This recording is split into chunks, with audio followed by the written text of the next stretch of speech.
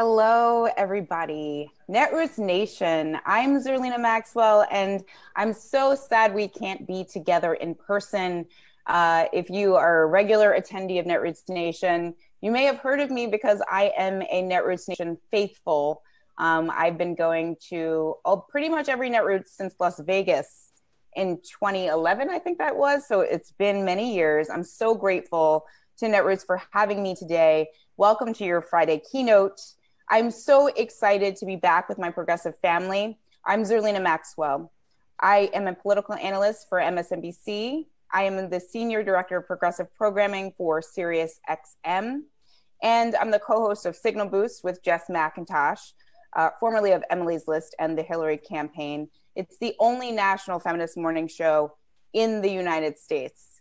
And I'm also the author of a brand new book, The End of White Politics, which I'm going to take just a few quick minutes to talk about before I introduce a stellar lineup of amazing women who really, I think, speak to some of the themes that I talk about in my book in terms of making sure we have diverse representation and lived experiences reflected in all of our halls of power. I wrote this book, The End of White Politics, which is, of course, over my left shoulder here, as a clarion call for the progressive movement and Democrats who are positioned to take advantage of America's demographic shifts and to push America towards a much more progressive future. At least that's the goal of this book. I may achieve it, I may not, but I think that it is a statement of aspiration. And you should know that I wrote the entire thing before quarantine. So the entire book is pre-COVID. But of course, we know about George Floyd. And so when that happened, I revisited the galley and pulled relevant portions that had to do with police brutality and racial justice, because many of the themes in the book, despite COVID, absolutely are relevant to the conversation we're having now and the conversation we'll have in the future. So first up, what the heck do I mean by the end of white politics? It's a bold title, of course, and that's always the first question I get when I am in an interview about the book. But trust me, the answer is simple. The End of White Politics is a statement of aspiration. It's one that acknowledges a country where we are able to radically rethink the issues and priorities of our government and center the needs of every single American, regardless of their background, by focusing on identity-based politics. What I want is an expansion of the spectrum of concern, because in my opinion, identity matters in politics. Since America's founding, we've been doing white identity politics, focused primarily on what white voters need, what white voters want, and other groups of voters are often marginalized, and so are their most pressing needs and concerns. So what are white politics? And really what I'm talking about here more accurately is, what are white identity politics? Well, friends, it's very simple. Politics. Essentially, what we've been doing is white identity politics. We just left off the words white and identity, and we focused on white working class men in Ohio and white working class voters in the Midwest. And we talk about suburban housewives and suburban women. And we never talk about the fact that when we use phrases like this, we're talking about white people. And we need to expand the spectrum through which we talk about politics, because there are a lot more types of people in the United States than just white Americans. And we've reached a moment in history where it's required evolution on these issues and the way we talk about them, because we need to get something more inclusive, and we need to is putting an end to the central and solitary focus on white voters.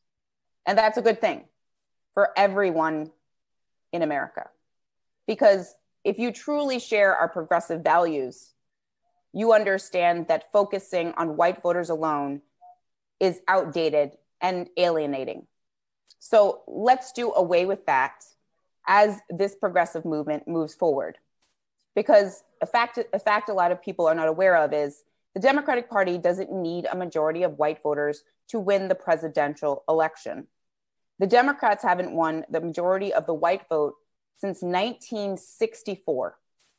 So the winning coalition of the future is also the winning coalition of the present and the past. And according to Pew Research, white voters will be a minority of the American electorate by 2045. In certain states, that is already the case. So beyond this demographic shift and the generational shift that is propelling us towards a more diverse America, we also have to understand that that doesn't just mean a pretty picture. It means the change in perspective that is brought to the fore. And as Congresswoman Ayanna Pressley says, the people closest to the pain should be the closest to the power.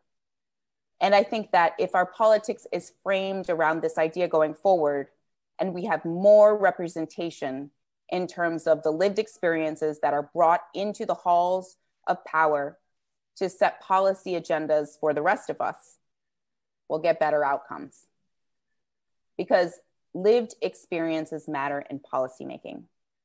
So as I wrap up here, because I'm not going to take too much of your time, because what you're here to see is amazing congresswomen who are essentially living out, in part, my thesis, using their lived experiences to frame their campaigns, to be authentic, and to speak to those exact issues that their constituents care most about. So I'm so excited to begin this Friday night keynote by introducing somebody who made history in the 2018 midterms. Representative Deb Haaland of the 1st District of New Mexico made history in 2018 by being one of the first Native American congresspeople ever elected to the United States Congress. And I want to introduce Representative Deb Haaland right now. Thank you so much, Zerlina. Thank you very much for that wonderful introduction. And hello, Netroots. You know, I feel sad that I can't be there in person also, but I'm so happy to be here. And I thank Netroots for inviting me and for the powerful, powerful work that Netroots is doing. As a Pueblo woman and a 35th generation New Mexican, I grew up in a culture that welcomes everyone and shares what we have. A culture in which we support each other in times of need so everyone thrives. I learned to carry on the legacy of environmental stewardship of countless generations who came before me. During the summers, I'd spend time with my grandparents and I'd go out to the field with my grandpa to irrigate and pick worms off of the corn. It was there that I learned how we are all connected to the earth and how everything on this planet is connected. We rely on each other. We rely on the water and the land to grow our food, the air to fill our lungs, and nature to keep all of that intact. Each ancestor had taken seriously their responsibility to pass on our natural treasures and a livable planet to future generations. When I ran for Congress, I made climate change central to my campaign, and I'm serious about taking action. I refuse to take donations from corporate PACs or the fossil fuel industry. I focus my time on climate change because it's the greatest challenge of our time. It's our responsibility to protect our planet. It's the connection to our earth that sustains us. And right now, it's the desecration of our planet that keeps our communities from thriving. One thing that I've learned in Congress is that even those of us with the best intentions can have a hard time turning proposals into effective policies that get enacted, especially with an administration who is hell-bent on selling public lands to the highest bidder and lining their pockets, and a Senate leader who puts corporate interests and polluters ahead of the people. But we have to answer the question, are we going to continue with the status quo, or are we going to build a future where every community can thrive? Big structural change is hard to achieve, but we can never, ever give up. Right now, our country is facing crises that are fatefully intertwined. Tens of millions of people are unemployed. The COVID-19 pandemic rages on. Racial and economic injustice are rampant. And the climate crisis is accelerating. And we have an incompetent president in the White House. The pandemic has put a spotlight on the legacy of environmental racism and injustice that leaves frontline communities far more susceptible to the disease than others. In New Mexico, Native Americans make up less than 11% of our population, but are more than half of the coronavirus cases. Across the country, Native Americans and Black Americans have a COVID-19 hospitalization rate 5 times that of white people, and Hispanic individuals are hospitalized at a rate that is 4 times of whites. Why is that? Because for years, powerful elites have treated some communities as sacrifice zones and disposable. Years of exposure to radiation from uranium mining, like at my own Laguna Pueblo, nuclear weapons testing and methane leakage from oil and gas drilling causes a poisonous cloud to hover over the Navajo Nation right here in my state. Meanwhile, pollution in Cancer Alley in St. James Parish in Louisiana disproportionately affects the Black community. Immigrants and low-income residents in Miami's Little Haiti are being displaced because of sea level rise. And Black and Hispanic families suffer from the highest levels of air pollution in the country in Detroit. These injustices are mirrored across other communities nationwide and make them more susceptible to COVID-19, and it's costing people their lives. The inequitable workloads of women are increasing because women, particularly women of color, overwhelmingly make up the essential workforce, bearing the weight of increased needs of children, the elderly, and the sick. This pandemic has forced us to question what is essential and what we value as a country. The people who grow our food, stock the shelves of our grocery stores, and put themselves at risk to care for the health of our families are essential, not corporate CEOs and billionaires. This pandemic forces us to answer the question, are we going to continue with the status quo, or are we going to build a future where every community can thrive? For me, this is a moment of truth, to follow through on the commitments I have made and turn them into effective progressive policies. Addressing the economic crisis and mass unemployment is going to require major investments, and we can do it in a way that targets the legacy of racial and economic injustice and takes on climate change. We have an opportunity to not just recover, but to thrive. This vision is at the core of who we are as progressives. And it's also the vision of Joe Biden, the Democratic candidate for president, and Kamala Harris, about to make history as the first African-American vice president and the first woman in that office. I know they're committed to climate justice because they're engaging climate champions. I'm using my position on the Biden Climate Engagement Advisory Council to move progressive action on climate change forward, with the goal that no one gets left behind and we do right by our communities of color. I also work closely on the Democratic Platform Drafting Committee to strongly advocate for environmental justice so that our communities come back from this and thrive. Progressives know that this country needs a bold economic plan that will build a society that values dignified work, guarantees racial, economic, gender, and environmental justice, and a stable climate. So as the theme of this evening asks, how does the progressive movement make sure that when these policies are enacted, they are done so in the way that we want? We must create good, safe jobs where workers have access to unions and that they have strong organizing and bargaining rights. We must make sure that the jobs we create have strong labor standards, including wages and benefits that folks can raise a family on. That's why the fight for 15 was so pivotal in creating the change we need to see. And now we have a bill that passed the House to raise the wage. Together, we can do the same thing to revolutionize our infrastructure, expand access to clean water, transportation, energy, and high-speed internet, and retrofit millions of homes, schools, and offices to cut pollution and costs. We can show everyone that we value public health, education, worker protections, livable wages and benefits for the historically underpaid, and undervalued work. We can protect and restore wetlands, forests, and public lands, clean up pollution in our communities, create opportunities for family farmers and rural communities, and promote domestic manufacturing of clean tech. We must insist that recovery invests in Black, Brown, and Indigenous communities to counteract racial and gender injustice, empowers those communities to implement their projects, and prioritizes local and equitable hiring and contracting. We must ensure healthy lives for all of us by cleaning up health hazards, replacing lead pipes, and ensuring equitable access to health care, especially in communities that have endured disproportionately high COVID-19 death rates. I'll tell you, the people who work in the fossil fuel industry on the rigs in the oil fields, they aren't the enemy. The corporations and special interests that take hold of our political structures and force dirty energy down the throats of those workers and poison our communities for the sake of profit are the enemy.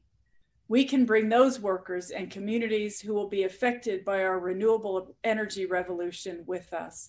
We can ensure every family can thrive and help diversify local economies and find equitable job training and placement. We have to answer the question, are we going to continue with the status quo, or are we going to build a future where every community can thrive?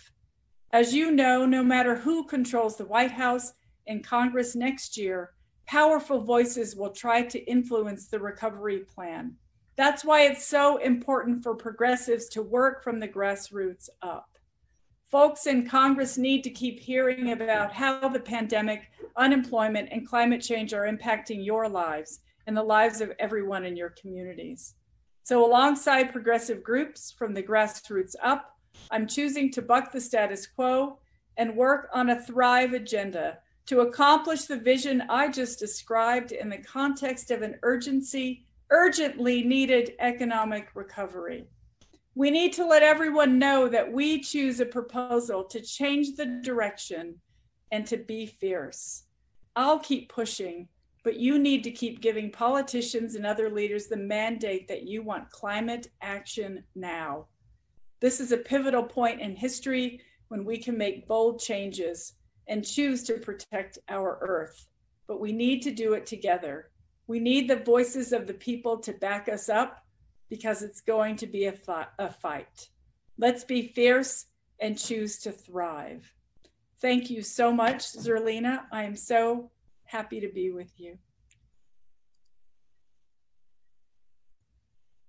I'm so happy to be here with you as well. I feel like this is a panel, this Friday night lineup is so baller, right? I mean, I feel like if this panel represents anything, it's women who are outspoken, who are strong, who have come from all different backgrounds, and who are progressive, who are going to lead us to that next phase in this American experiment. And so I am so excited to be here. Thank you so much, Representative Holland.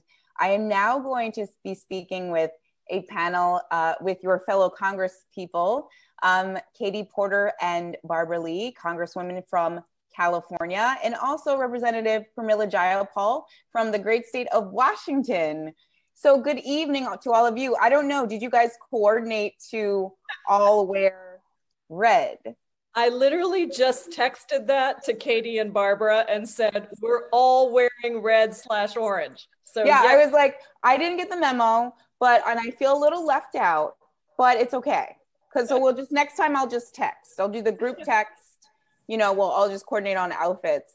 I want to start with you, Congresswoman Jayapal, because you very recently, we're all coming here, and I think a lot of people watching are likely thinking about the attacks on the Postal Service. And they are very concerned with whether or not the president is trying to manipulate or interfere in the election in real time. You confronted Bill Barr on this question about any manipulation of the mail-in balloting process. What's your reaction to these latest reports about literal mail sorting machines being taken out of large cities and in places where we know they are going to be needed in November? It is literal election theft. That's what's happening, vote theft. And actually, I questioned Bill Barr on some other things, but at the very end, I did manage to get in that there was a study done by MIT that out of 250 million mail-in ballots that have been sent over the last 20 years, the fraud rate is 0.00006%. And he was literally on that panel before the Judiciary Committee trying to make the case that somehow this is fraud. Well, we know that the president and President Trump and Melania have both voted, applied for absentee ballots. It's fine for them. Right. They're pushing absentee ballots in certain Republican states. And now, of course, they're trying to take away the ability for the Postal Service, and he's admitted it clearly, take away the ability for the Postal Service to actually count those ballots and deliver them for elections. So we have to have multiple grassroots strategies here. People need to vote early. They need to get their ballots into a ballot box if possible. And there are some efforts happening across the country. I was just talking about it last night with some folks who are actually trying to help make sure that they are dealing with this on a local level in multiple places. It feels to me like the attacks are very much out in the open in a way that I've never seen before. I've never lived through an election where one side, I mean, it happens to be the incumbent president in this case, who is trying to put his thumb on the scale. And he's telling us what he's doing, to your point. So Representative Porter, what can we do? I mean, obviously, I think it is smart to figure out the way in which we can cast our ballots, right? And participate and make sure it's counted by putting it in the ballot box. But it feels like this is a bigger problem than just the ability to be able to vote and make sure our vote is counted. This feels like an attack on our democracy or some sort of undermining of our literal system. It feels bigger than just, fiddling around with some mailboxes. Well, it is an attack on our democracy. And it's not the first one that we've seen from this president. And sadly, it won't be the last one before we are done with him. So I think if you feel like our democracy is under attack, I would tell you, yes, honor that feeling and then ask yourself, what are you going to do about it? Kamala Harris, talked recently about her mom always saying that to her as a kid. Do you see injustice? What are you going to do about it? And I think that starts first and foremost with, as Pramila said, making sure you understand at the local level, how is your county going to carry out voting? Because we're seeing even within states, wide varieties of approaches at the county level. And so here in Orange County, it's a tough district. It's a Republican stronghold. I am the first Democrat to represent this patch of land in 75 years. And yet, our registrar of voters just put out an amazing report detailing all of the preparations he's made to keep people safe, to protect the right to vote during the pandemic. So it's not just Republican, Democrat, although from the top, obviously, we have a president who's trying to suppress vote. This is also about the machinery. If we're going to be saved in this time of crisis, it's not going to come from President Trump. It's going to come from postal workers who go the extra mile to get things delivered. It's going to come from the long-term and short-term employees at our voter registration offices. So if you're able, if you don't have a health condition, sign up to be a poll worker. Sign up to work at your local registrar of voters offices. Be part of the solution here and find out and connect with local organizations, because we're not going to be able to deliver a national solution in the wake of this president. So we're going to do what we've long had to do when it comes to voter suppression, which is organize person by person, community by community, even as warriors like Barbara and Pramila and I are trying at the federal level to hold this president to account. To that point about voter suppression, Representative Lee, I think, many of the communities that are being targeted with voter ID laws and other arduous obstacles and hurdles to have access to the ballot box. Many of those communities are the Democratic base. They're Black and brown voters. They're younger voters, college campuses, college students, high school students. And so I think that these laws are definitely targeted in a partisan way, but to the representative's point, I don't think what's happening right now necessarily is partisan, right? I think everybody should want more people to vote than fewer.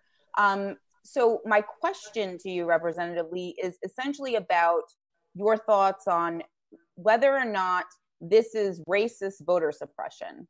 Because many of like I said, the communities that are being targeted, they're not white, they're not suburban. They're going straight to the urban communities, taking those drop boxes out of there so that people cannot participate. So do you think this is racist voter suppression? It absolutely is racist voter suppression. And let me tell you, it's also another form of a poll tax. It also is another form of trying to make sure that people are, especially people of color, are so frustrated until they just won't go vote. Now, let me tell you, I was campaigning for, I still say, our governor of Georgia, Stacey Abrams. Mm-hmm. And I was there several times. And on the first day of early voting, I saw lines and lines and lines, primarily of African Americans in rural communities. And they would get up to the front of the line after taking off work and spending a whole day finding that their name was not on the roll. Then had to figure out where their polling place was. And so there are a lot of subtleties that tell me that this is racist voter suppression. Also, in terms of just voter ID laws. When you look at that, my aunt is 99 years old. If she had to produce a birth certificate, African-American woman, 99 years old, where's she going to get a birth certificate from? And so she would be unable to vote. And so when you look at where these laws are targeted and where voter suppression is primarily Black and brown communities. And so, yes, we have to call it what it is. We have to speak through the truth. And our communities, though, have to know that we have to fight back, because in addition to voter suppression, we know that there's foreign interference. Right. And we know that the foreign interference actors that are out there, they're targeting also Black and brown communities to try to divide and conquer, to try to create confusion, to try to turn us against each other. So this is another manifestation of racist voter suppression. It feels like, just to follow up on that point about the foreign interference piece of this, in 2016, we saw Russia, pose as Black Lives Matter activists and Black voters. And, there were a lot of bots and fake accounts that were, pretending to be other people and trying to manipulate the beliefs of voters as they were assessing the candidates. Have you, in your work, seen any reports of that happening again? And what's your advice to voters and your constituents on how do you differentiate between propaganda and real and true accurate information? Well, I saw it last time, absolutely, and of course we know what happened. But I think in this instance, we have to make sure that we verify what's out there by calling our office, the county registrar's office. And we have to not believe when you see something that's on the internet that is divisive, just know it probably is a bot, or it probably is Russian interference. And just don't believe it. We, of course, have been working with the tech companies to try to get them to come forward and deal with this. And so it's very hard, because sometimes we're just so busy we can't figure this stuff out. But I think at this point in time, given that our democracy is so fragile, we need to, anytime we believe even that something is going south, we need to check in and verify with those that you trust. And hopefully that's your elected officials and your NAACP, right, your voter participation civic engagement organizations. Absolutely. Lena, if I can just follow up on that. We know absolutely that the Russians are launching a full out effort to interfere in our elections and to promote Donald Trump. That even the director of intelligence under Trump has released a statement saying that.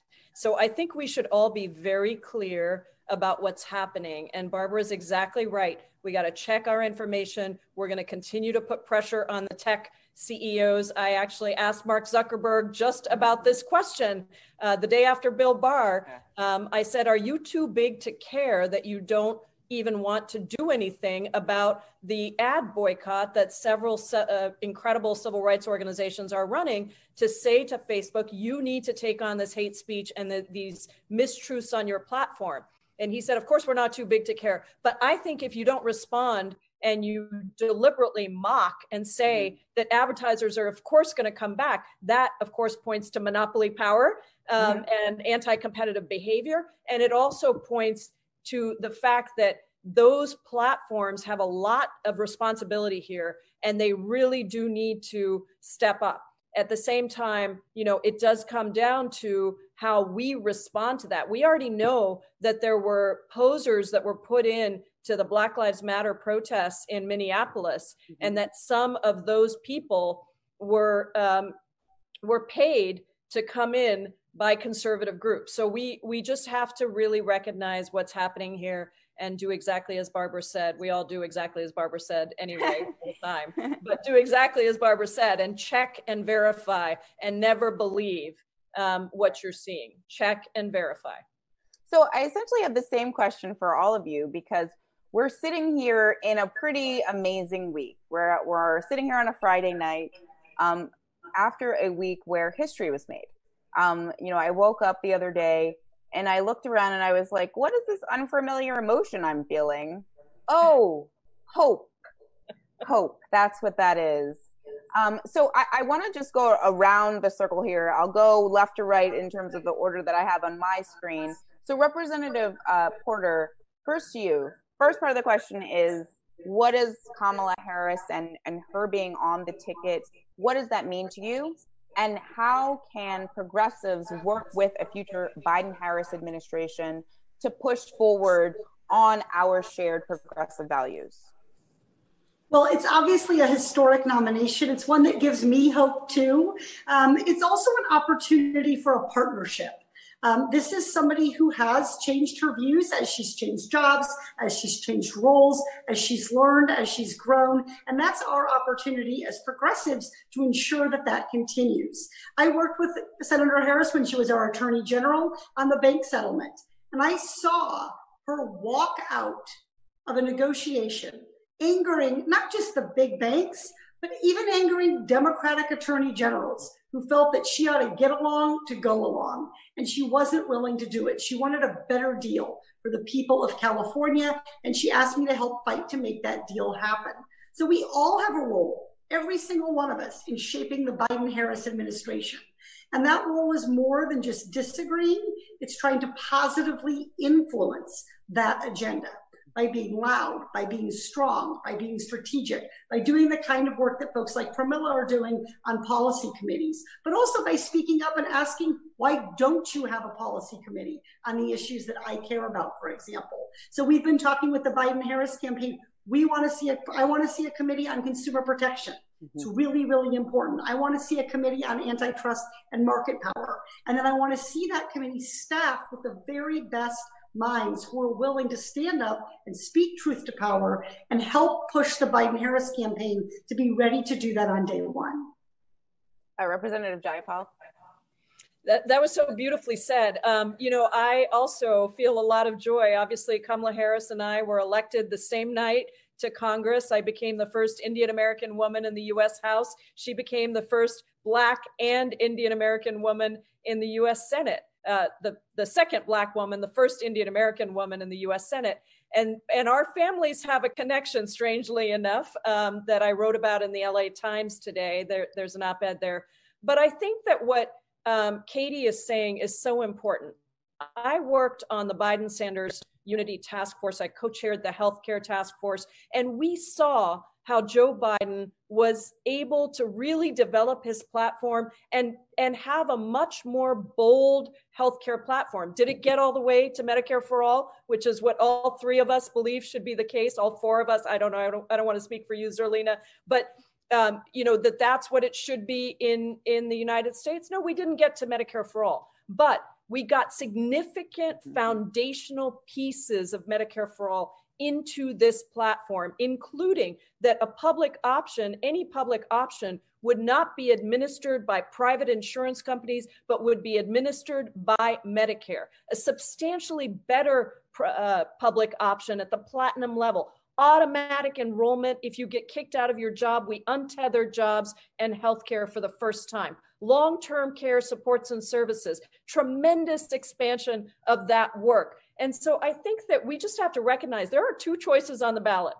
It is Joe Biden and it is Donald Trump. And there is nobody that can argue to me that any progress that progressives care about is possible with Donald Trump in the White House. Just not possible. So what does that mean? Can you sit out the election because you don't really like either one? Well, you could, but you know what that is? That is giving a vote to Donald Trump because you're not affirmatively putting it on the table for the other choice. And we know that a third party candidate is not going to win. So that will take away from the votes that we are going to need. And I just think that for progressives across the country, we have to recognize what it means to be progressive is that you are the first to the best and most just idea. And everyone else has to catch up with us. So let's celebrate that we're out front in front of Joe Biden and Kamala Harris on a bunch of issues. Let's celebrate that we can push them in different directions. And let's celebrate that we have removed from office in November the most racist, xenophobic, constitutionally destroying president that we have seen in modern history. Representative Lee. Yeah, first, let me just say to Congresswoman Jayapal, what a phenomenal job she did on that healthcare task force, co-chairing it. Because I, for one, carried the first single payer bill when I was in the California legislature, and of course, support Medicare for all. And for progressives to make this type of progress as it relates to the task force recommendations, I served on the drafting committee for the platform this year, 2016 and 12. And this is by far is the most progressive platform. And because of Pramila and those who served on the task forces, the consensus that was brought between the delegates from the Bernie Sanders and Biden constituencies made this platform so progressive, so much more progressive, and it should be used. I hope people read it because oftentimes it gets put on the shelf, but read it as a guidepost and what we need to push further on and what we need to do as we take over, hopefully, if we do our work in November, Democrats. And let me just say, first of all, what the hope that I felt when Kamala was selected as our VP candidate was overwhelming. Couple of things. First of all, she was born in Oakland, California, my district. I know her very well. I campaigned with her and supported her through all of her elections. And I think I was the first member of Congress actually to support her when she ran for the presidency. So I had a chance to go to South Carolina and North Carolina as surrogates and all over the country. And I saw the enthusiasm that people had for Senator Harris because she's prepared, but because she can relate to people and because she's such a smart, brilliant, but down-to-earth woman. But also, let me just say, Zerlina, I think what this means, it means another step toward the end of white politics. Yes. I got involved in campaigns. I wasn't a registered voter, refused to. I was a community worker with the Black Panther Party in the early 70s, and I had class I was going to flunk because we were supposed to work in a campaign, and it was McGovern, Muskie, and Humphrey, dating myself, right? Shirley Chisholm was running, and she came as a result of the Black Student Union invitation that I was chairing. And she said she was running for president.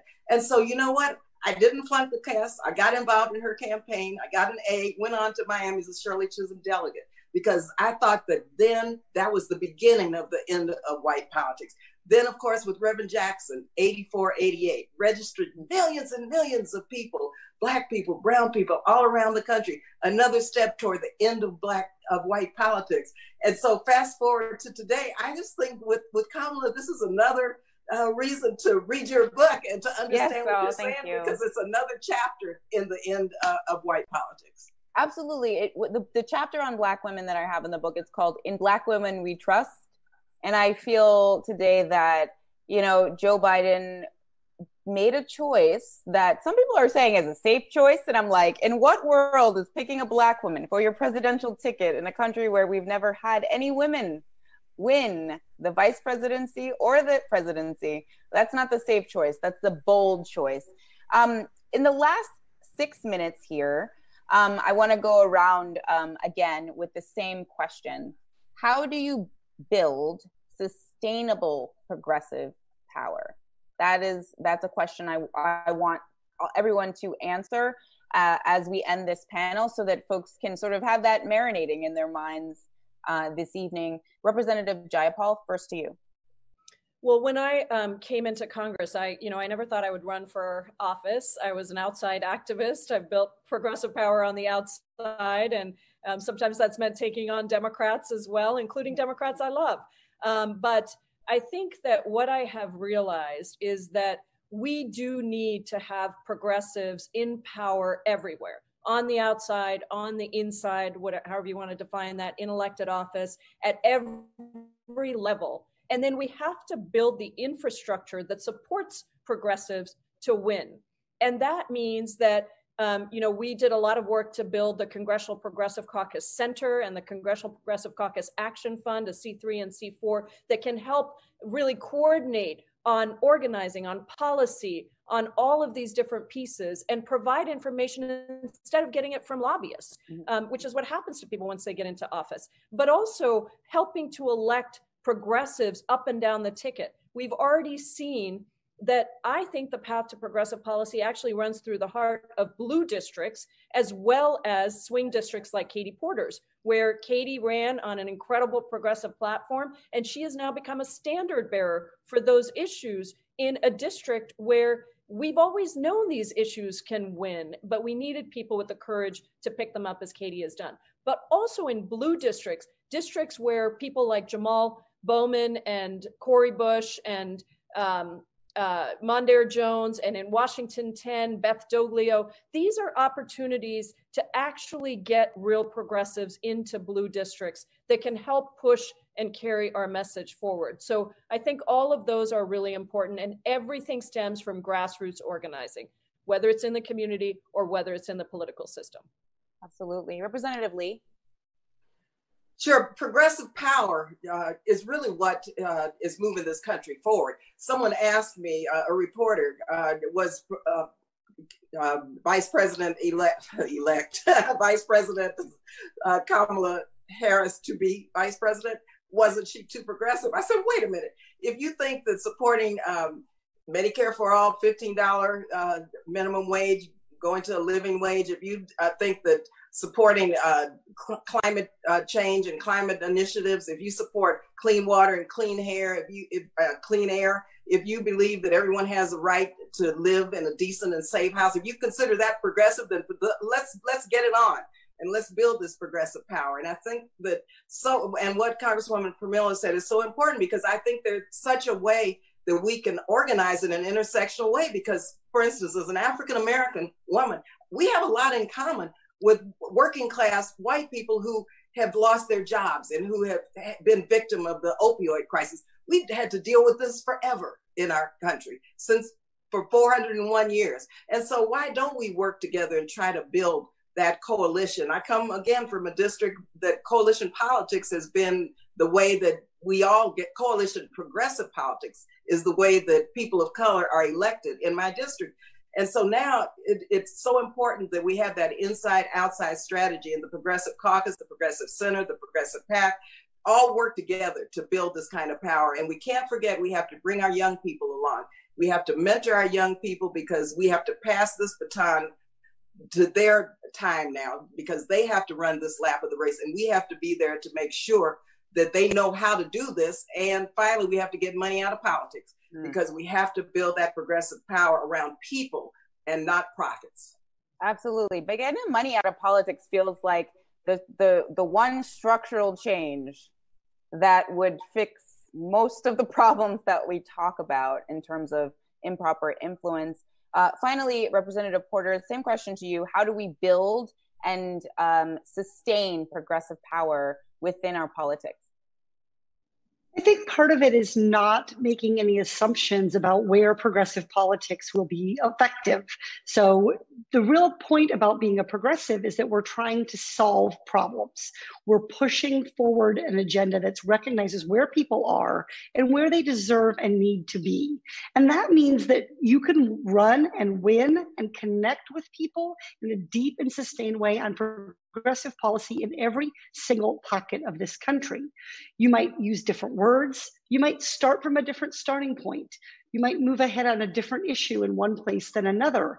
But we can't say that this district can only be a place for a moderate, and this district can only be a place for a progressive, because the reality is people have problems and they want those who are going to push forward solutions. And that is as true in an R+1 Orange County kind of district like mine, or places like Oklahoma, places like Tennessee, places like Montana, as it is in Democratic strongholds. And so I think it's really important that we make space for progressive candidates to run and win on a level playing field in every part of this country. That's so interesting to think about, because a lot of times we see progressive candidates win in districts where it's super blue, but it's really important that they should be running everywhere, and they can be running everywhere, because if you're just talking about issues, to your point, you can attract a wide swath of that electorate. I want to thank all of you for joining us for the beginning of our Friday keynote here at NETROOTS Nation. This is a weird NETROOTS, it's all virtual. But I love the red and I love the conversation we've been having. So thank you all so much. Up next, we have a special video from the Biden-Harris campaign.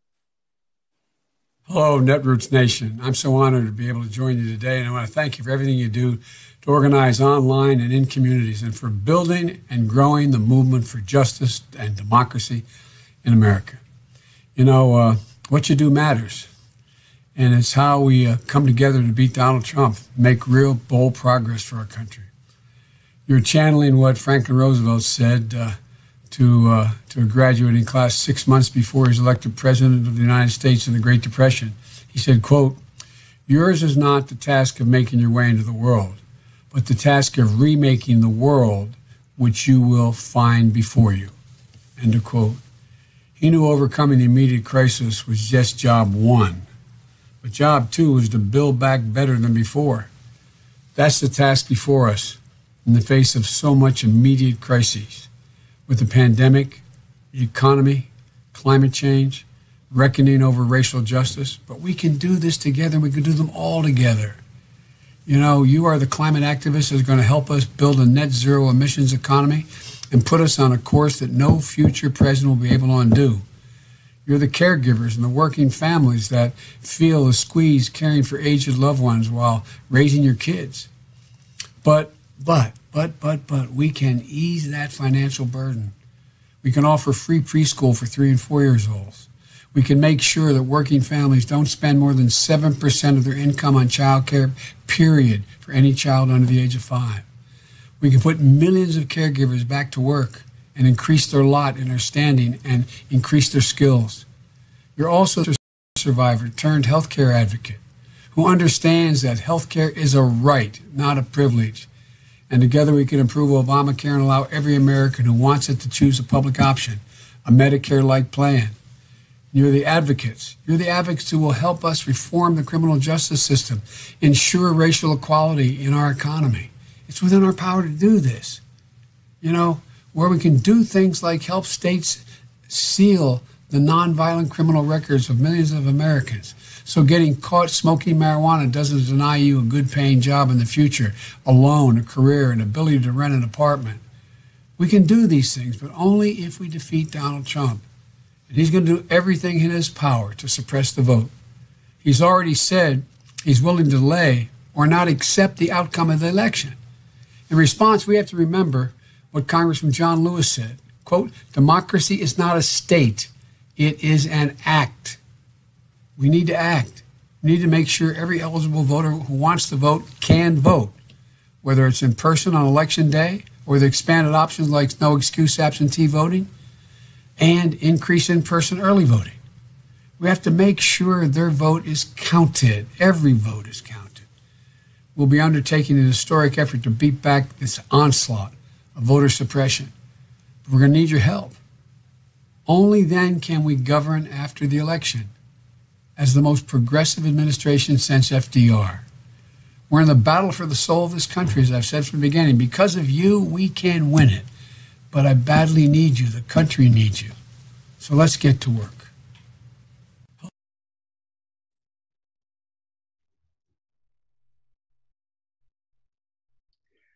Hi, everyone. I'm Heather McGee. I'm really excited to be here tonight on this evening to be with all of you at NETROOTS Nation. I am a number of different things, but right now I'm wearing the hat as my role as the board co-chair for Color of Change and a longtime Senator Elizabeth Warren superfan and co-conspirator.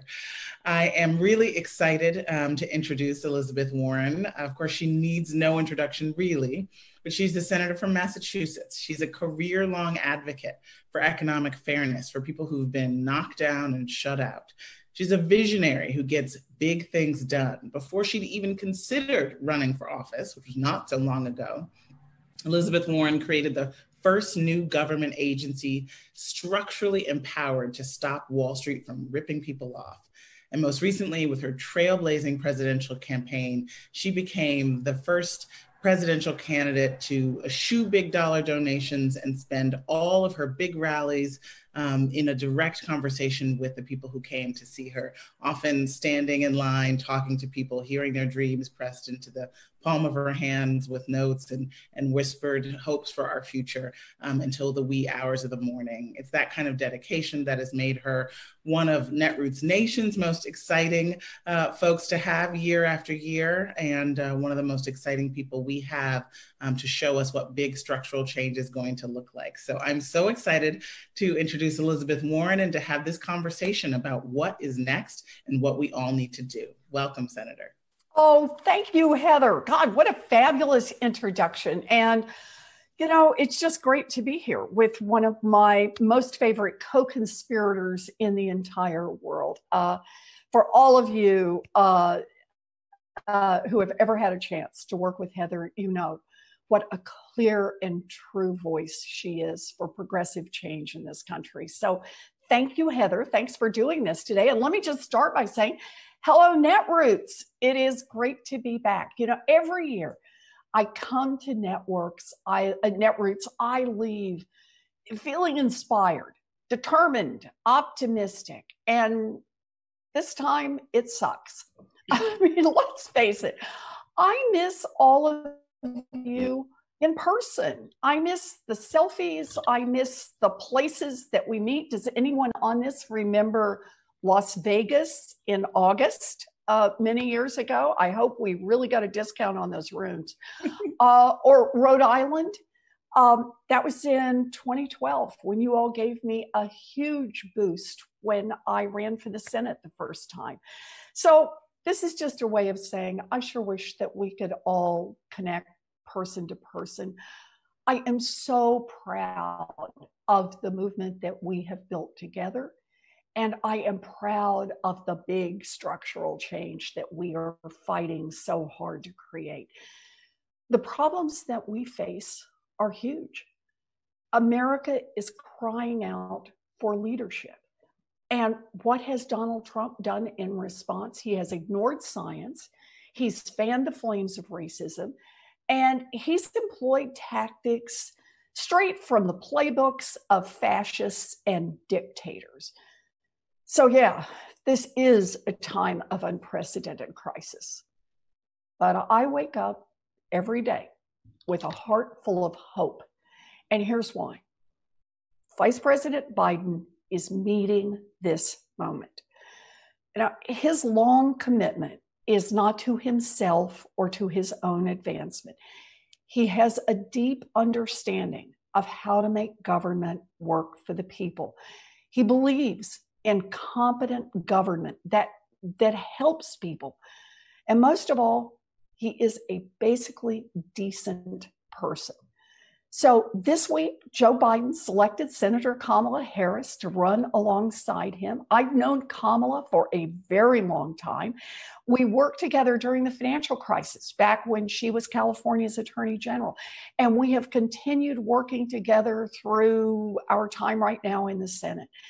She will be a great partner for Joe Biden in making our government a force for good in the fight for social, racial, and economic justice. We need to make sure that Joe and Kamala are elected in November so that they can get big things done for the American people. And I am 100% committed to making that happen. But here's the thing. Nobody does this on their own. A strong grassroots movement needs everyone. So I really hope that you will be in this fight too.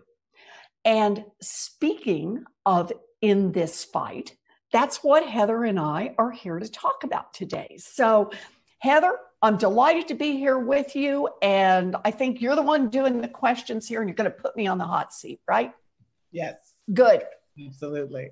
Well, first thing I want to talk about is, this moment, right? I mean, you ran this historic campaign that was really centered on big plans, big ideas. You took the time to explain the economy and our democracy to people. You took the time to teach the American people about corruption and how it's not just some issue that, affects people who really care about money and politics and good government. It affects our ability to, buy a house and save for the future. It affects our clean air and water. It affects everything. It affects racial justice.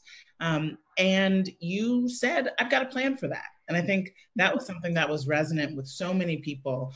And people really have looked to you as one of the major leading lights for delivering the kind of big structural change that we need. And, there are a lot of people right now who are worried that because Joe Biden and the campaign, didn't endorse all of your ideas, he doesn't come from sort of a big structural change wing of the Democratic Party, that those plans are going to be shelved. And so I just want to know how you're thinking about that. How progressive should be thinking about this moment? So it's a good question, Heather. And look, let's be honest, these fights are hard. And at times, it can feel like our labor is in vain. But I am here today to remind each and every person that this is a fight to put government on the side of the people. To me, that's what being a progressive is all about. And we don't give in to fear, and we don't back down. We persist. As Democrats, we know that government can be a powerful force for good, but only when decisions made in Washington begin with compassion and with a determination to uplift everyone. And that's what Donald Trump is just simply incapable of doing. And that's what Joe Biden and Kamala Harris are committed to doing. So for me, it's that simple. Pick any issue that you care about, and it is all on the line in this election. So if it's dismantling systemic racism, think about our choice. Donald Trump stirs up as much racial hatred as he can. Joe Biden has been clear that as president, strengthen America's commitment to justice. Worry is about how student loan debt crushes opportunity. Donald Trump keeps Betsy DeVos in place, where she is squeezing our students dry. Joe is in the fight for student loan debt cancellation and tuition-free public college. If you know the importance of appointing judges who are committed to justice, just remember, the Republicans stole a Supreme Court seat, and Donald Trump has appointed racist, homophobic, xenophobic, anti-voter judges to lifetime positions on the bench.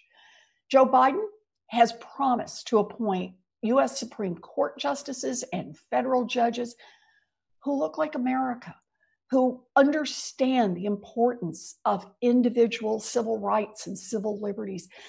judges who will respect essential precedents like Brown versus the Board of Education and Roe versus Wade, judges who come from different backgrounds, who see the world through the lens of their experience. So to me, the changes are really, I mean, the choices here are really pretty obvious, but look, but even with all of that said, all of the ways that the progressive wing of the party has moved the center closer to where the country needs us to be.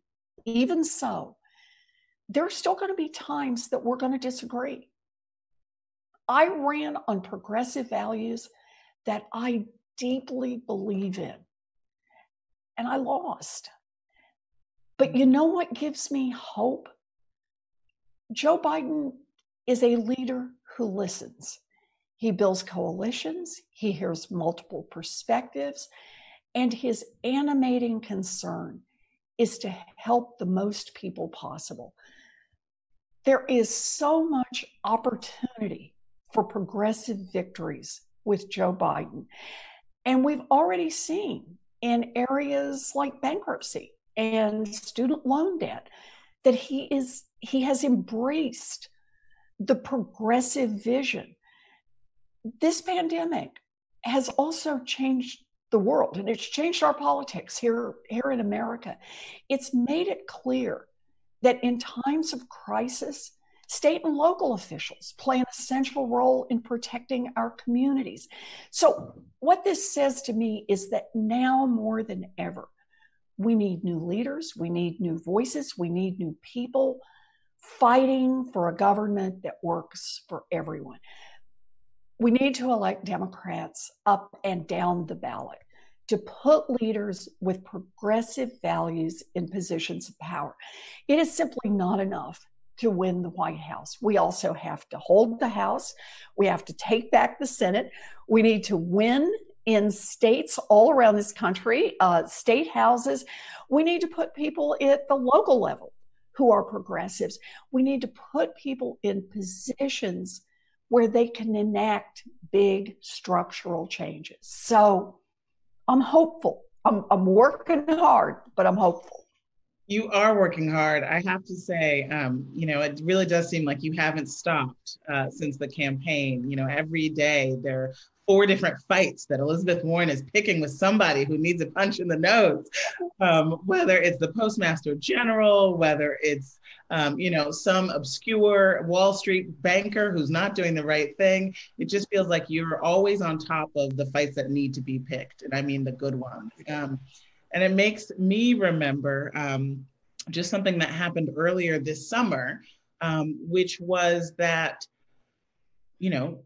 at a time when it's Mitch McConnell's Senate and we have, as Democrats, very, very little power, you were able to extract an extraordinary win, which was you were able to win people over. And by people, I actually mean, the Republican majority in the Congress to put together a veto-proof majority for your amendment to strip the U.S. military from all honors and namings for Confederates, to take the U.S. Confederacy out of the U.S. military. It's something Donald Trump was opposed to, and it was something that the Republican Party, the members of the Senate who have not been able to find their backbone on many, many issues, were able to. And obviously that's because of the strength of the movement for Black Lives. But there was so much going on. I feel like a lot of people didn't see that fight. I'd love to have you talk a little bit about that. How did that happen, and what lessons does that victory kind of give us for the future? So I'll tell you exactly what it does. It says, when you see your opening, take it.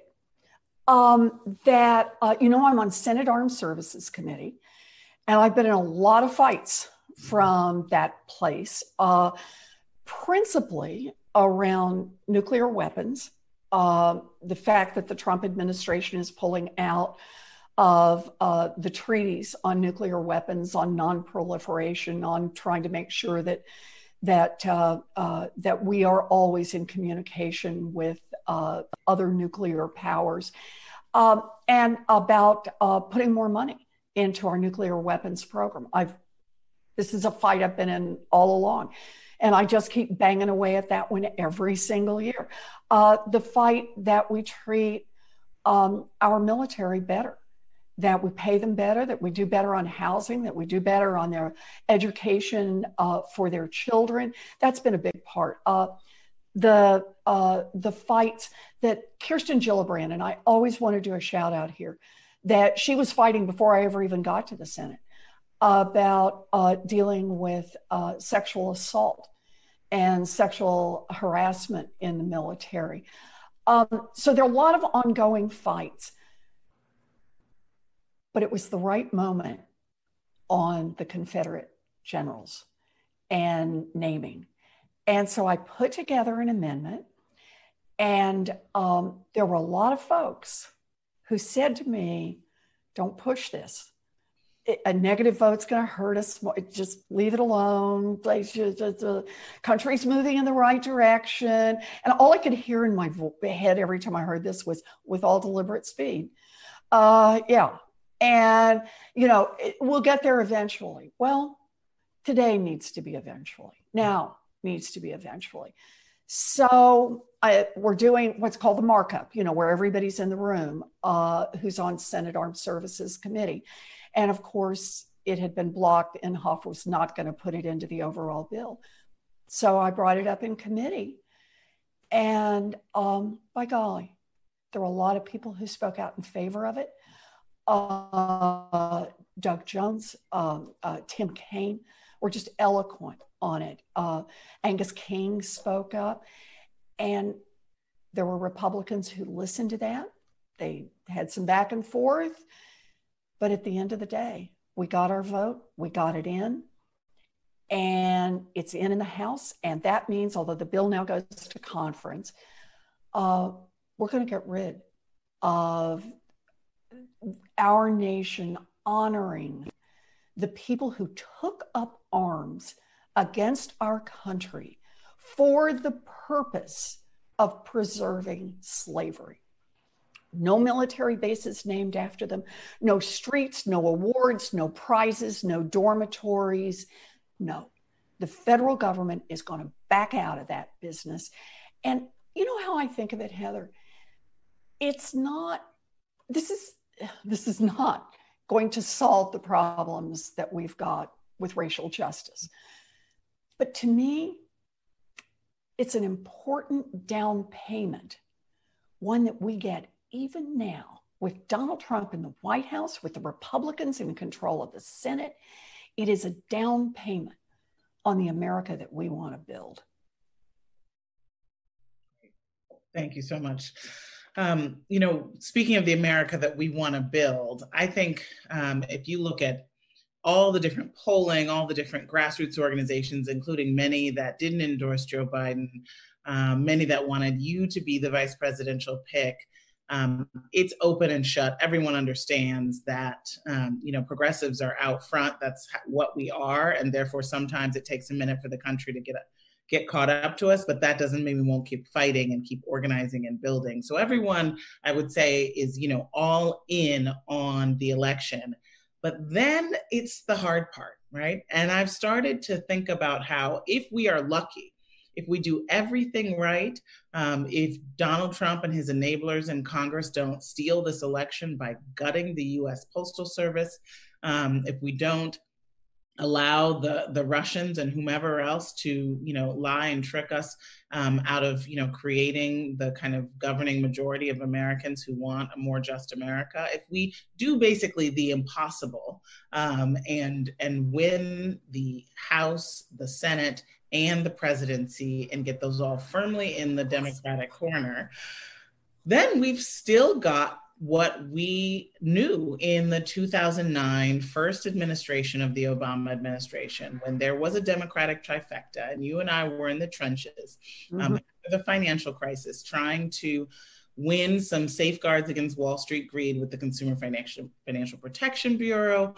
and other safeguards. And in that situation, Senator, the people we had to win over weren't the Republicans. The Republicans were in the minority. The Republicans had, like they have today, made themselves truly irrelevant to the big questions of our time. And so, the conversations that we were having, the fights, the organizing, they were within the Democratic Party. And I think a lot of people who are active today don't remember what that was like. And, if, again, this is not assuming we'll be there, but the best case scenario is that's what we'll have. Free college, universal health care, universal child care, a big Green New Deal. Those are all going to be sort of intra-party debates. So what lessons do you have? Because you were actually not in office then. You were on the outside. You were working closely with grassroots advocates. You were really winning the ideas war out there in the media. What lesson do you have from then and then from being in the Senate now? How we win? How do we win sort of an inside the family conversation in the best of times?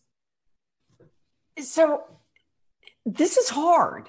That's what we have to remember when we start this. But you don't get what you don't fight for. And this is what progressive movement has learned. We have gotten stronger. We get out there and fight. And the way I see it is that at every crucial turning point in our nation's history, the spirit of American imagination has been the driving force of progress and change. The rich and powerful have always tried to rig the system in their favor. There's nothing new in this. Today, we mark the 85th anniversary of Social Security, and I can't help but think about the woman who made it happen, Frances Perkins. The rich and powerful had been writing the rules to boost their own profits, not to keep people safe, not to help people be more secure, but she got out there and fought back. And so did lots of people across this country.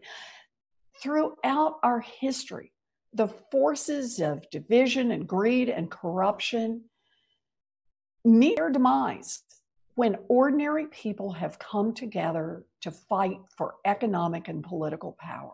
So I think of it this way. Right now, people are suffering, people are sick, people are scared.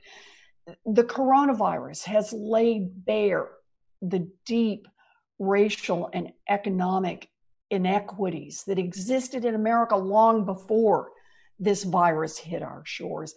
This virus has forced tens of millions of people to see more clearly than ever what's broken in our nation and what's broken in our communities.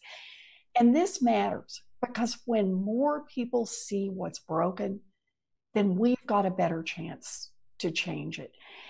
And if we choose resiliency and creativity, we can make change. Racial justice, economic justice, environmental justice, they are possible. But understand this, no one's going to give it to us. We have to fight and fight hard to make it happen. So I'm all in this fight for November 3rd, but understand this, we get the House, we get the Senate, we get the White House, then we just double down on the fight. Oh, okay. So let's zoom forward in time. We are in, let's say, the first 100 days of 2021 in a Biden-Harris administration. You are part of the majority party in the Senate. What are some of the first things that we need to get done? I know that you've been extremely influential in the party platform process, extremely influential in the Democrats' response to the coronavirus. And according to some reports, you've been extremely influential in Vice President Biden's thinking. So let's just assume that you still have the ear of your colleagues in the Senate and of course of your allies in the White House. What do you think we need to do? So what we have to start with is we've got to get our arms around this coronavirus. This notion that somehow the Republicans put forward that you have to pick between our health and our economy, man, have they got this wrong.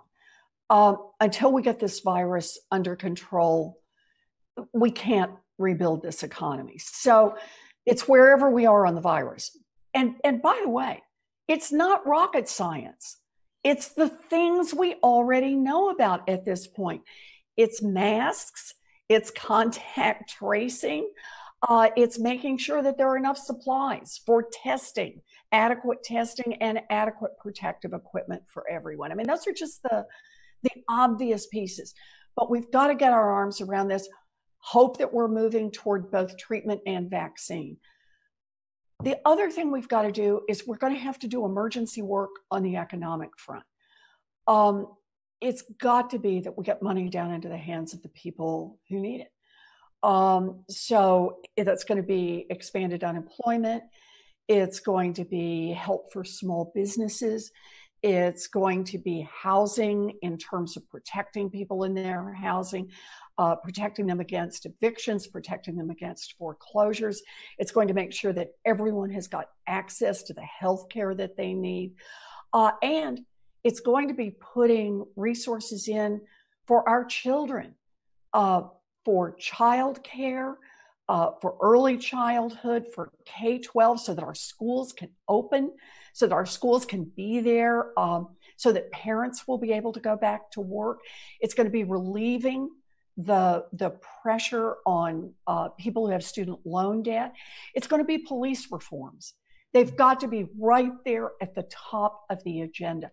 Now, I say these things because it's so urgent, and I know the temptation is you could start to blur out. You can say, wait a minute, we've got so many things we need to do. But here's the thing. These are things that touch people's lives every day. And we need to show that we are committed to change, not nibbling around the edges, but big structural change, the kind of change that really will make a difference. And when we start to win, when we show that government can deliver, when we show that we're serious about police reforms, and here are the pieces of what we're doing, when we show that we are willing to put the resources in so that every baby in this country has access to childcare, affordable childcare, so that mamas and daddies will be able to go to work, and so that their childcare workers are paid a decent wage that is consistent with the responsibility of the jobs that these people take on. When we start to show, here's a piece we can do, here's a piece we can do, you know what happens? We can do another piece and another piece and another piece and another piece. It crowds into my brain. Early in this process, we have got to first make sure that we are protecting our dreamers, that we are doing through executive order what we can do around immigration to protect people who are here, but also that finally we can demand that our Congress make the real changes statutorily that we need to make. We need to get everybody on a path to citizenship. These are changes we need to make.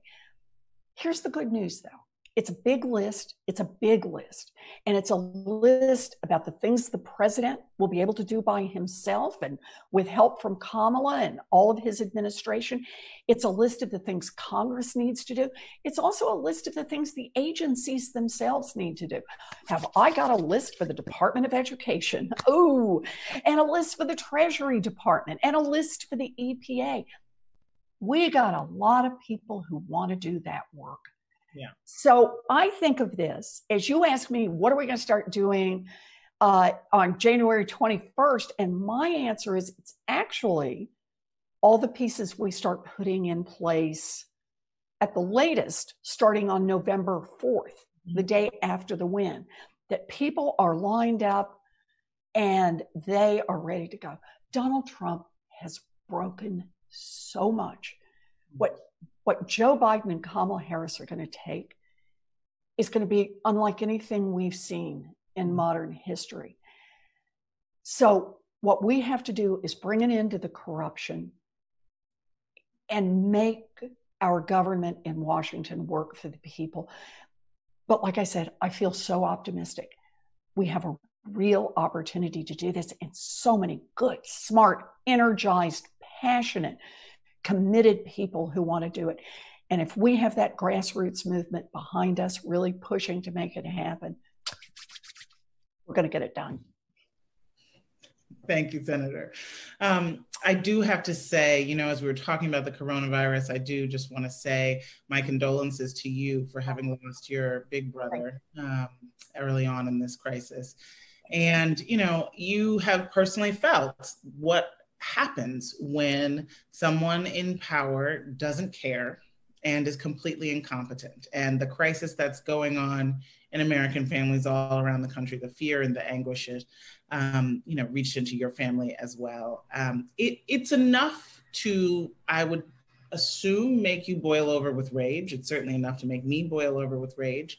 But you have continued to find a way amidst the grief and the disappointments to pick yourself up and keep fighting, and to keep fighting for the American people. And I think in many ways, you know, all of us are wondering how can we do that too? Because, you know, people can go online and feel like it's an absolute horror show. There's one more stressor, there's one more concern in their family, in their work. People are hungry, people are concerned, people are really feeling like the government may not care at all, and that the America that we've all been fighting for may actually be slipping out of our grasp. But a lot of people look to you, Senator, to wonder, to ask, you know, how do I keep fighting? And so with our last moments, I'm just wondering if you could give some personal advice for people who are disappointed and scared and are grieving. So it is hard. You know, I lost my brother. And one of the hardest parts was once they took him to the hospital, I never got to speak to him again. And we got the reports, you know, third hand from the nurses, and went through, as families do, he may not make it through the night, wait, he's going to do better. And then he's taken a turn for the worse, and then we lost him. And I think a lot about the fact that none of us could be there with him. Not his wife, not his kids or grandkids, not my other brothers, not his baby sister. And I don't know what it was like for him at the end. And I didn't get to tell him I loved him. That's hard. But what I remember every time I think about this is I'm not the only one this happened to. We're now at over 160,000 families that have gone through the same thing, that have their own horror stories about what's happened. And the thing about it is, it didn't have to be like this. It did not have to be this bad. We could have done better. And instead, the United States of America now has the highest death rate in the world. For me, the way I get through this is to say, I best honor my brother by getting up every day and saying there's going to be some accountability in this country. And in a democracy, the accountability is what happens on election day. So I'm in this fight to make sure that Donald Trump is held accountable for his incompetence and held accountable for his indifference, for his disregard for the lives of tens of thousands of people across this country and hundreds of thousands more around the world. I am determined that he will be accountable and that our next elected leaders will also be held accountable to the people. This is what we've got. I support Joe Biden in this because he's fundamentally a decent man. And I'll do everything I can to help him get elected on November 3rd and to help him build a government that works.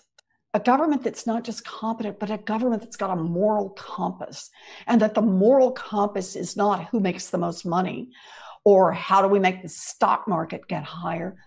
The moral compass is, are we building real opportunity for all of our kids? Are we moving toward dealing with our ugly legacy of racial injustice? Are we moving toward at least plans in place to build some economic fairness into our system?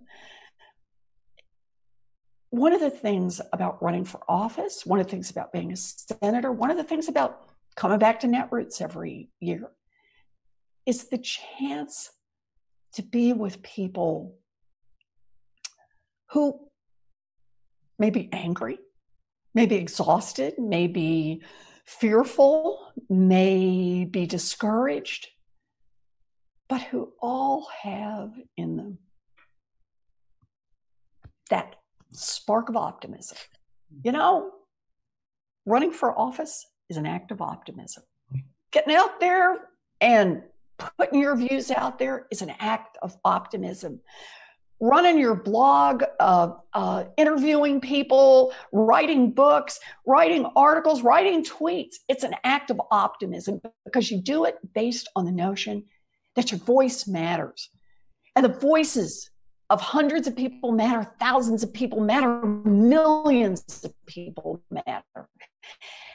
It's the belief that if we get in this fight and we fight hard enough and we fight long enough and we fight smart enough and we fight with diligence and with passion and we don't back up, that we will make change and we will make it now.